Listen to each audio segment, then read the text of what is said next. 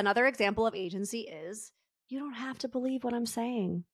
Nope. You don't have to do what I'm saying. No one is telling you like to do, take what works, leave what doesn't. And if this relationship works for you in this structure and in this way, you know what? Go do it, right? And it's one of those things where it's not everyone's soul is on the same place or journey, right? Like it's not all going to look the same.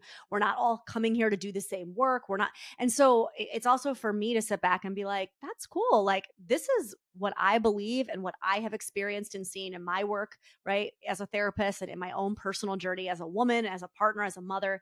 And you can take it or you can leave it, right? No one's forcing it down your throat. And I think a lot of times when I see some people who are the most activated, that to me always gives me the most like pause, because usually, like you started by saying, and in our retreats, we tell people just look at your activation, right? There's usually information there.